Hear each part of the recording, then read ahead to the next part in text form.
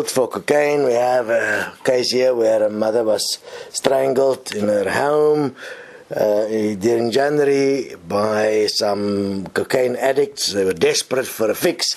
They didn't have money and they strangled and then robbed the house to get money for a fix. Once again prove that drugs kill. And if you are addicted, you can't stop yourself and you will defend the reason why you're addicted and blame the drugs. So if you're using drugs, stop for a year. For real, let's see if you can. Or are you addicted? Now you defend drugs. Use it even as the ultimate addiction.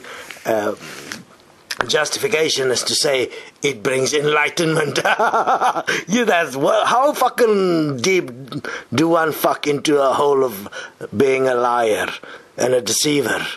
You deceive yourself completely, no matter what the proof is. Death is the result of drug abuse. Check it out. There is no way that one can utilize drugs for enlightenment. It simply doesn't work. So, McKenna didn't get it right. I mean, he's dead as well, isn't it? He's just like Jesus, dead. And why would one listen to dead people? Get real in this reality and work with the living. Forget about the dead. They're dead.